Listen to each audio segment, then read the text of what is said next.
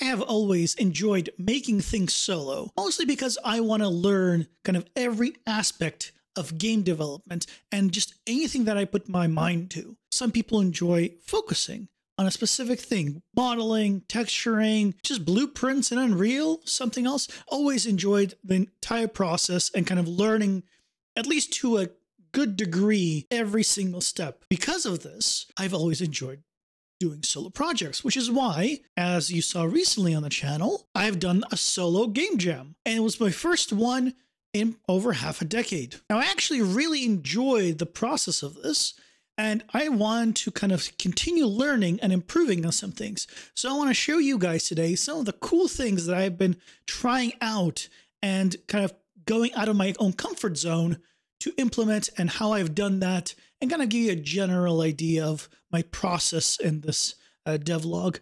Now, I'm not going to go into details on how to do this step-by-step on any part of this.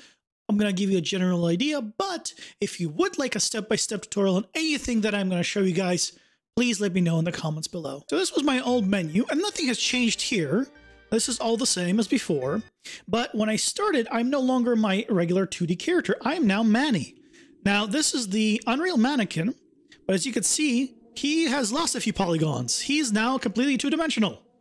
And while being two-dimensional, he is still moving in 8 directions. So I've implemented 8 directional movement on a 2D sprite, and this continues into combat. So I can have combat in 8 directions. And there's a full combo system, so he's able to knock things up into the air, and then once he's in the air, you can knock them down. So if I come here and I execute my combo, assuming that they don't die, there you go.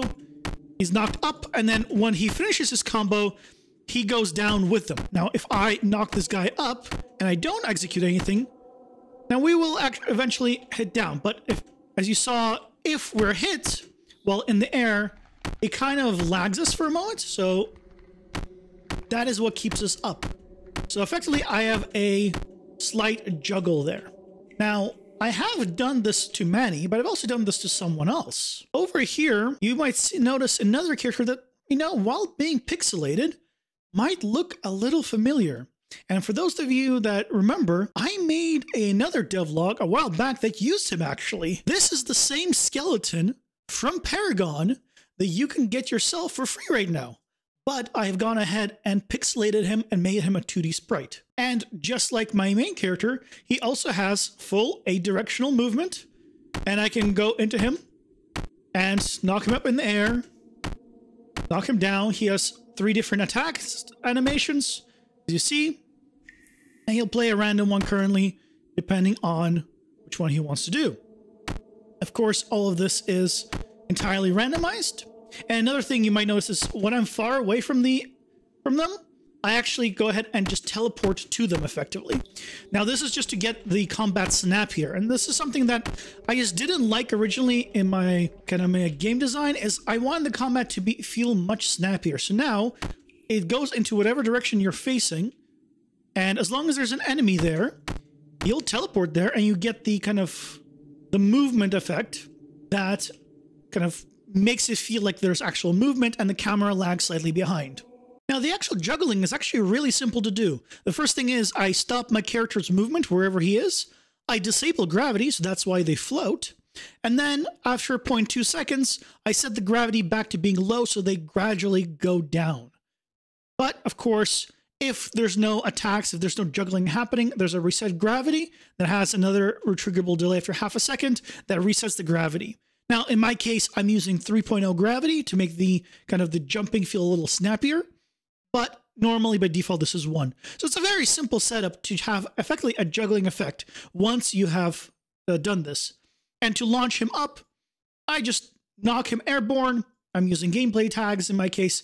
And quick note, if you're ever using a launch character and it's on the ground, I suggest for a brief moment, turning ground friction to 0 and then back to 8 immediately after, because even if you override this, the friction actually will affect the launching, the pushing of that character. Now, there's other ways to do it, but if you want to use a launch character, this is just something to keep in mind when you do this. And then effectively, it launches them in the air and then sets the gravity at 0.1, where you can then juggle again. Again, if you'd like an actual step-by-step tutorial on all of this, I'll happily set it up for you. This one is my own design. Just let me know in the comments. If you guys are enjoying this devlog so far, I would love it if you hit the like button. And if you're new, consider subscribing for more awesome devlogs like this. Let's get back to it. And as for how I did this, well, it's actually relatively simple. And here I am in our previous project. This is the previous kind of test game that I was making. The only reason I dropped this one was because my computer couldn't handle it. I just got my new PC, so it's possible I'll pick it up, but I really like the new idea that I had. And the 2.5D is a little bit easier for me to accomplish, and the project scale is a little bit better. This was more of kind of a test run, first character, first time doing animations, first time doing a lot of this stuff. It was a good learning experience. But this is the character here. This is our skeleton. This is what we brought over.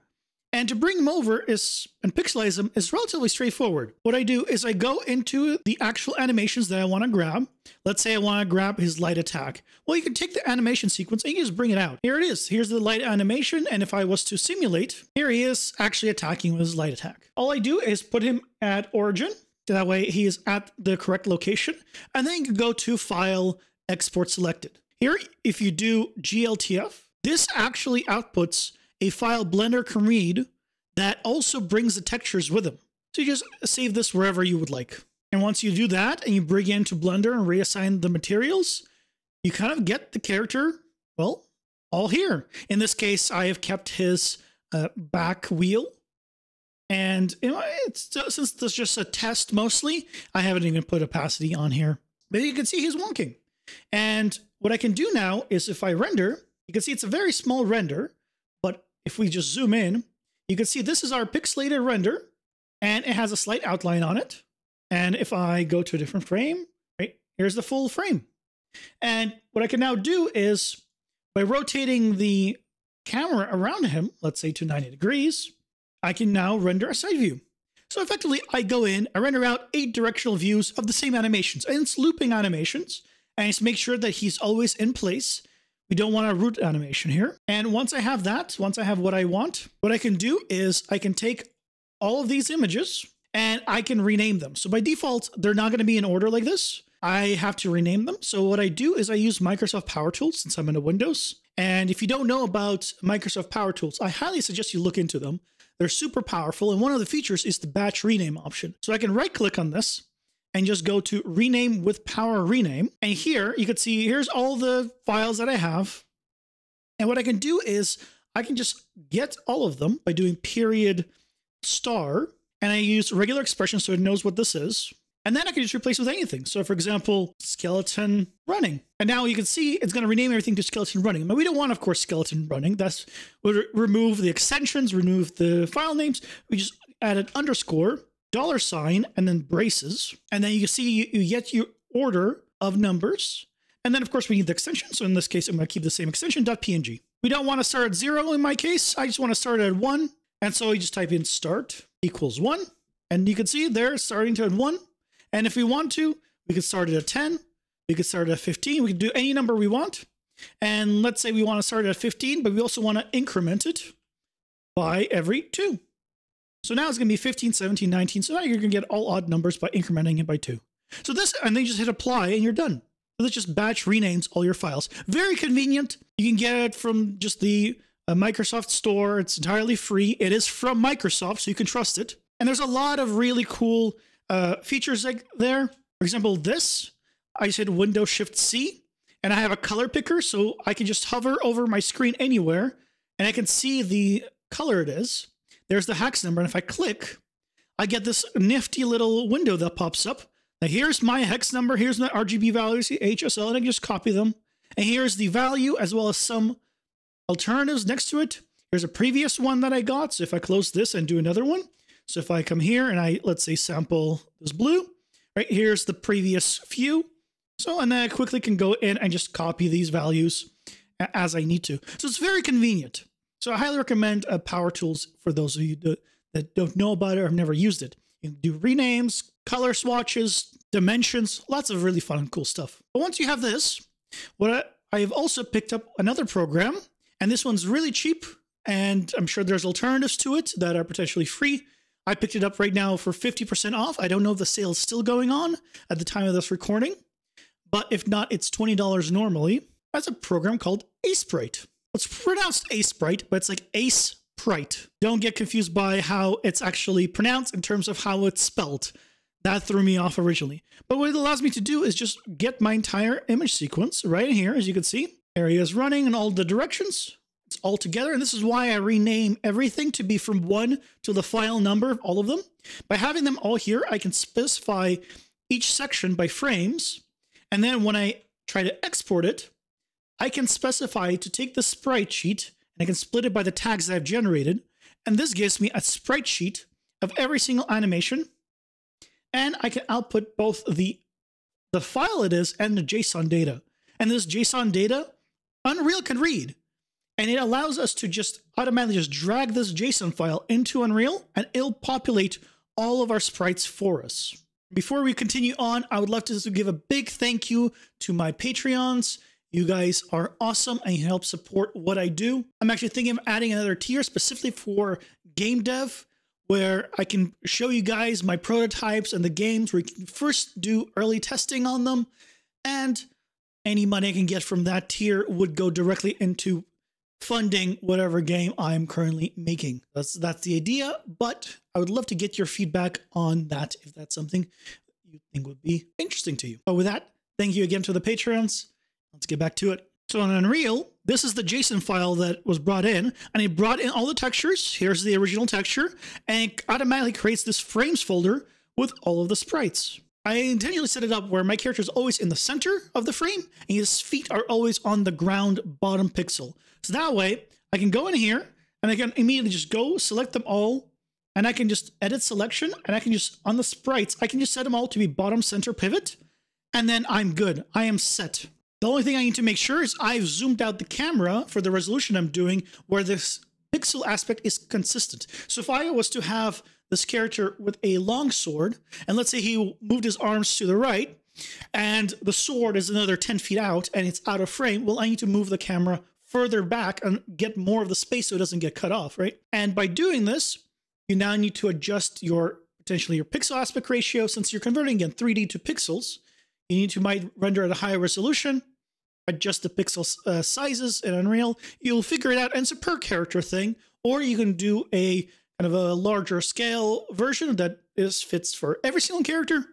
It's entirely going to be depending on what you want. Once you're in here, go into your sprite sheet, right click, and create flipbooks, and it creates all of these flipbooks for you. So as you can see, there's our flipbooks. This is the idle ones, and it populates all of these, everything for you. Don't need to do anything manually, and this is why I just like Aseprite for this. Now I'm sure, again, others can do the same thing. The convenience for me was worth it. And so then I can take this and combine it with PaperZD, which is another plugin for Unreal for 2D sprites. We can get the directional animations that we're using. That's how we're able to use these then, take these 3D models and convert them into 2D sprites, and then use them in Unreal and get a really cool effect.